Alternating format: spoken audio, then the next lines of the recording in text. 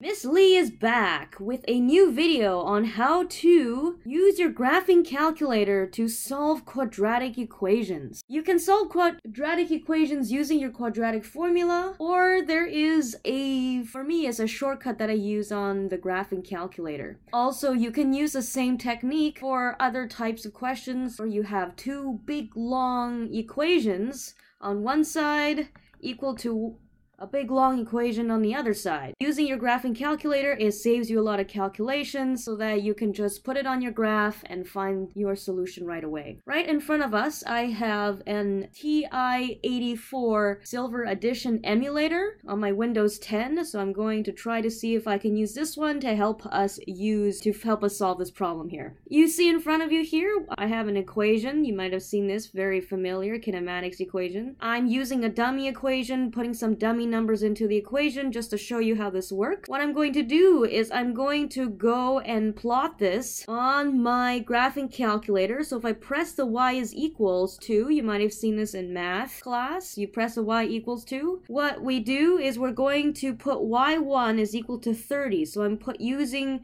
one side of the equation, I'm putting that into my y1, so I'm going to type in my 30. Then I'm going to go down to y2 and I'm going to plug in the other side of the equation, which is 25t plus 1/2 negative 10 times t squared. Instead of t in this case, your graphing calculator is going to recognize x. So how does that look like? I'm going to press 25 and see this little xt theta n sign here on your graphing calculator. You press this one, it gives you the x. You add 1/2, which I'm just going to type 0.5, which is 1/2, times in brackets negative 10, because sometimes our acceleration's in the opposite direction, times our x, or you don't have to write the times, you can just write x squared. And there you go, you may have caught my mistake, I forgot to put the square over there. Anyhow, that is what our equation looks like on our graphing calculator.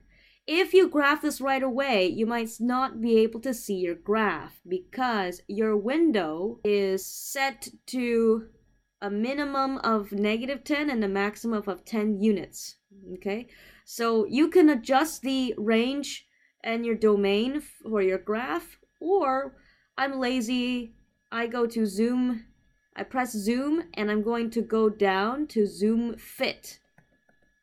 Okay, if I go down to zoom fit, I press enter, then I get my graph. Then what that does, it zooms in and out according to what my equations I put into the graphing calculator. After I zoom fit, I am going to go to the calculation function here. So I'm going to press second calc. I go down to number 5 intersect, and what this does, and press enter, this allows me to find where my two graphs intersect. So if I have over here 30 is equal to this, I'm looking at where these intersect. This is going to give me my value of t. Okay, I'm moving my cursor over to the right side, closer to where I think roughly where the graphs are going to intersect.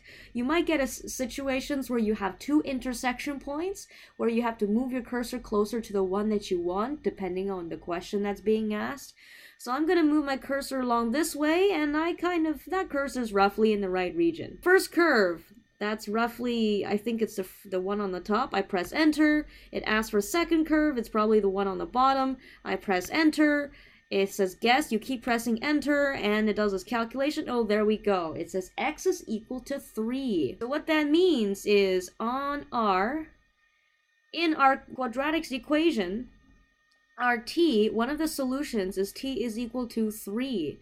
And with the context of physics, this is probably 3 seconds, okay?